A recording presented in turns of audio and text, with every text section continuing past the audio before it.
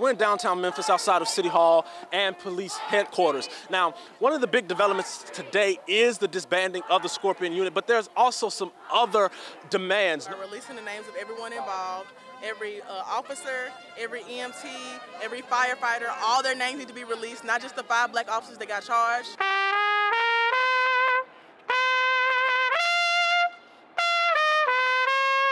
Alongside this trumpet player in tribute to Tyre Nichols, Saturday, hundreds of demonstrators united in downtown Memphis and demanded fundamental systemic change within the Memphis Police Department.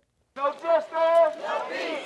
No justice, no peace. The crowd of demonstrators again made their voices heard one day after the city of Memphis released video showing 5 now former Memphis police officers beating 29-year-old Tyre Nichols. They marched from MPD headquarters and down Poplar Avenue with a message.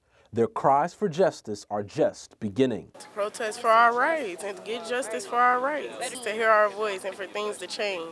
Another demonstrator saying that change goes beyond laws and protocol. The broader issue is police culture. I know this is not indicative of the whole police force. The police are the first front line.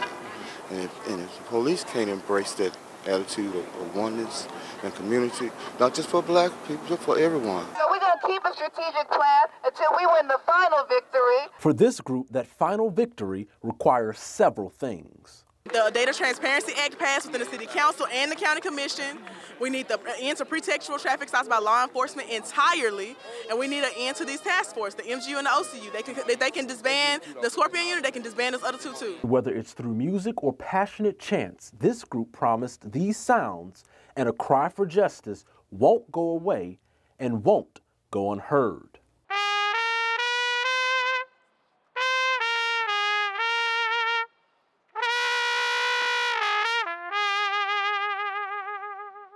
In downtown Memphis, I'm Jay Shakur.